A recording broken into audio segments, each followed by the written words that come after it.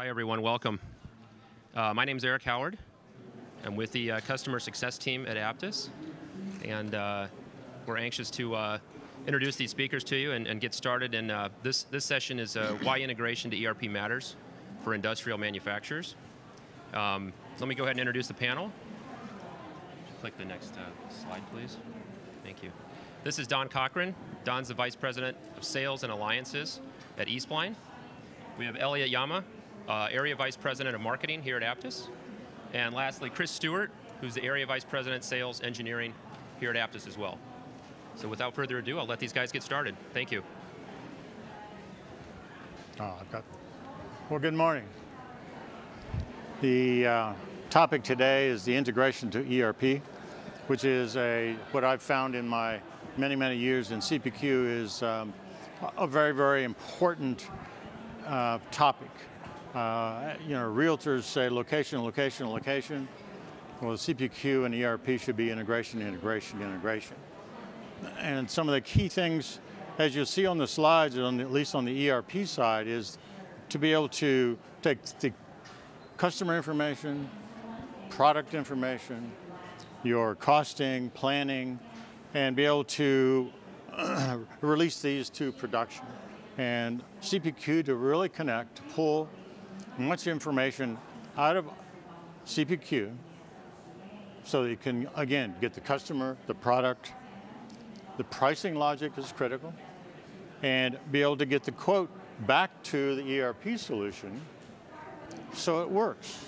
Because if you've got an ERP system that has an existing I won't call them product configurator, really what they are, and they don't go outside the ERP system, you've got to have the right characteristics or features or whatever the case for that to work. Because if you send it back and it won't work, ERP is going to hiccup, and guess what? You're going to have to do it manually. So the key thing there is to be able to make sure that that integration is there. And some of the essential things that we're working on today is to be able to take this product configuration rules and be able to translate that information, put it into Apttus, and you'll see a demonstration of this later today. We've had a few of the analysts are, I guess at best, they first accepted, okay, you can do it, and they come back and says, no, that's not possible. And so we've showed them that it is possible, and we'll show you again today that it's not only possible, it's very feasible. It can be done on a daily basis. It can be done on call. So some of those critical things would be to be able to take it from the opportunity into CRM, to be able to punch out and pull up your appropriate product, and it's a replication of what's in ERP. So that is one of our specific goals here, is to be able to do that. And again, you'll see that today. So at least on a quote to cash process, we want to be able to, again, convert the rules and make them essentially, it's a one-to-one. Although the intent of the product configurator in your ERP system is it's going to stay in ERP. It can't go outside. It's just not built to do that. So this is one of the things we really want to be able to showcase, show you how we've done it, and pull the pricing, because that's critical as well. You're not going to have a CPQ solution quote without a price. And then be able to, again, get that price or get that quote back into your ERP system in a bi-directional manner, so that when you send it, you get the quote number or order number back from the ERP system. Or if a change is made on one side, the other side knows about it. So I'm not sure that we'll be able to get into all of that today, but that's essentially the goal and how we want to pursue. So if there's any questions here or afterwards, I'll be here. Don, thanks so much. Hi, I'm Elliot. If you're in a manufacturing organization and lacking that integration, then you know all too well some of the challenges that are associated with not having the integration, right? You you run the risk of quoting errors, revenue leakage. That creates rework and challenges, but more importantly, it can become a rate limiting factor on the revenue cycle. An alternative then is, let's say I want that master data, I want those manufacturing or design rules to be available in the sales configuration process, and so my choices are largely to duplicate that information. That creates a lot of additional work. It also creates the potential for more problems, for more errors or risk. And if I don't have that, then I have an incomplete system of record, right? I'm not returning information back to that. I don't have a single source of truth. So the idea then of having that integration is an imperative. Now, it's not just us saying it, right? The major analysts recognize this as well. So folks like Forrester are talking about the importance of connecting back office and front office. Gartner talking about new and emerging capabilities, right, with deeper integration with back-end fulfillment. Right? So you've got information that begins in back-end, brought into the sales configuration experience, right, for the customer-centric organization, and then returning that information into the back-end. So it's not just you and it's not just us, but we all recognize the importance here. What we want to achieve, and what we'll talk a little bit about today, is some of the things that we do in the SAP environment. So if you are an organization that manufactures complex solutions, you may well likely be using SAP Variant Configuration. If you don't know VC, then it might be helpful to think of it as a set of rules that can handle myriad complexity. And so the key then is to utilize that product master information, the bill of materials information, and other master data in SAP, and translate that, bring that into Apttus, translate those VC rules and pricing rules, could be IPC, do that automatically so it's relatively hands-free from an administration standpoint, thereby lowering your effort, but also removing the risk, removing the issues associated with duplication or replication. And that once that quote has been accepted by the customer, returning that accepted quote as an order into SAP to keep that system of record as the single source of truth. So this is the goal, and here's the plan. Here's how you reach the goal. So again, I won't take you in depth through this.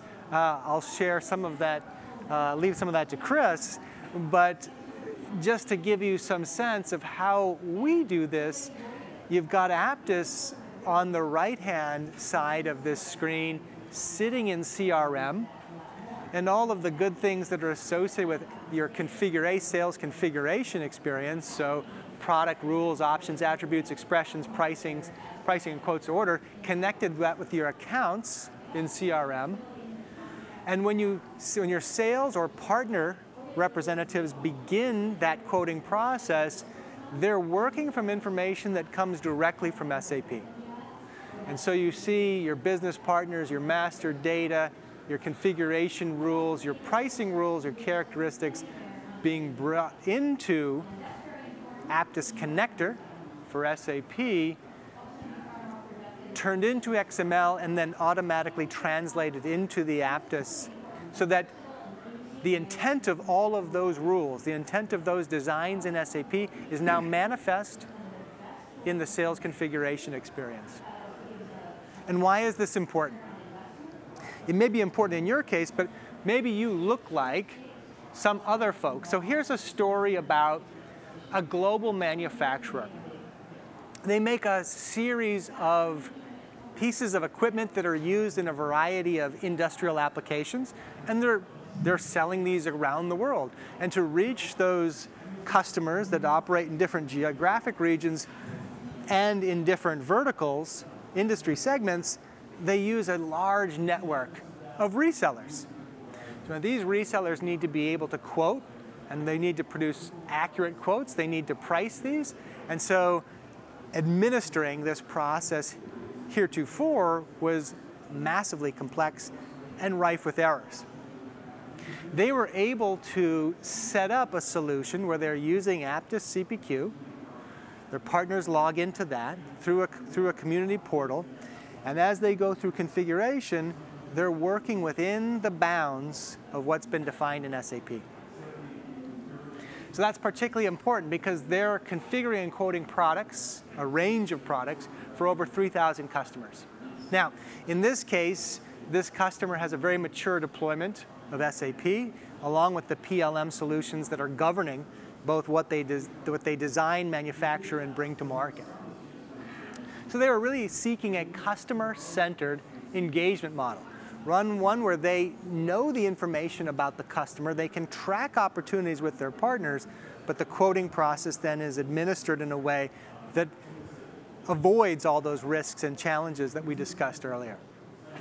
And importantly, leverages the investment that they've made in those legacy systems, but doesn't create administrative or work burden on the IT group that administers those solutions. So that's the key. So at this point, I want to show you a little bit about how this particular customer managed that, and I'm going to turn it over to Chris to walk us through that. Sure enough. So this is the administration screen for the SAP connector. The administration capabilities start at the bottom, where you'll set up connectivity to the systems, both Apttus as well as the ERP systems you need to connect to. You'll set up user roles, so you can have different roles for different people in your organization so that they'll have the capability to maybe pull information out of the ERP, and then other people may have the permission to move it in, so you can separate the process out by role. And then we have the ability to let you view all the information that's been brought over into the connector by the data type. So all the materials, the variants, pricing, etc. You can go in and see what is in the translation tables, if you will. And then we have, of course, the ability to report on that, and then visibility into each step of the process. So you can see exactly what's happening in case something goes wrong. Now across the top, you'll see that I moved over into the model selection. So once we have connectivity, we can go in and decide which models that we want to bring over. And we can define that at a very high level. And in the background, we're able to find all the relationships between the materials and the rules and pull those over into the same constructs in Apttus. So we'll be pulling over characteristics from the ERP into attributes in Apttus, and the materials will go in as products within Apttus as well. Once we've defined those products and pulled them over, the key thing that we need to bring over is the rules that are applied as you make selections in the product. Can you explain this rule to us? I can explain the rules on the right much better than I can explain the rules on the left. I'll leave it to Don to explain those. But what we're doing here is looking for a pattern. On the left, you'll see these rules have a specific pattern, and we recognize that pattern. And working with dozens of customers and models, we've been able to build up a library of those rule patterns, and then equate those into the construct in Apttus that matches that capability. So it's an inclusion rule, an exclusion rule. You want to hide or show something. You want to narrow down a list. All of that's happening in the translation, so that you don't have to maintain the rules in both systems. Obviously, if any of you have done that, it's difficult from an administrative perspective to keep those in sync. Now you can just administer the rules in one place in SAP and automatically have those rules come over to Apttus. Once it's in the system, you can go ahead and deploy it out. This is in an e-commerce UI. And the rules will be applied just as if you were configuring in the ERP system. And any changes to those products will be brought over as well. So you can set up jobs periodically to run, pull the information that has changed, and then when you're ready to bring that change in, and the application will automatically update So the UI will match the characteristic groups in SAP. You'll have attribute groups in the UI in Apttus. So it'll adapt to all the changes that you've made and allow you to continue to utilize the CPQ system without having the overhead of maintenance. Once the product has been configured, quoted, and turned into an order, that order is again translated back into the SAP format.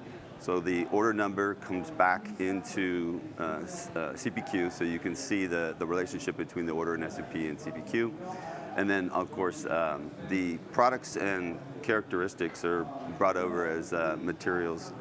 And obviously, there's some things that may get exploded on the back-end side, on the SAP side. So you'll have the commercial representation of the product in CPQ, and you'll have the manufacturing representation of the product with all the details, every nut, bolt, and screw that you need.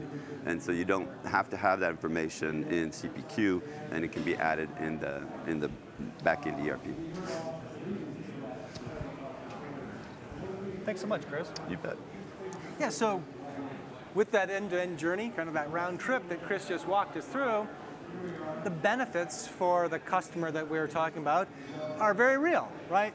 Helping them achieve faster time to market, a reduction in the level of effort that they have to take around product administration, at least compared to what they were doing before, a more accurate order fulfillment, simply there's just fewer errors entering the quoting process, and which means resulting in fewer returns. They're leveraging their investment not only in ERP and PLM, but also the investment that they made in their case in the Salesforce CRM. Net, they're running a faster quote-to-cash cycle. And that's very real value. If you're interested to see or understand more about what we shared here, we'll answer a few questions, but before we get there, you can also turn to the resources that are available on apttus.com. So we have information about configure price quote solutions, integrated CPQ and contract management, if contracting is an important part of your go-to-market, and specifically around the capability that we just described here today, which is the SAP connector, the Apttus connector for SAP Variant Configuration.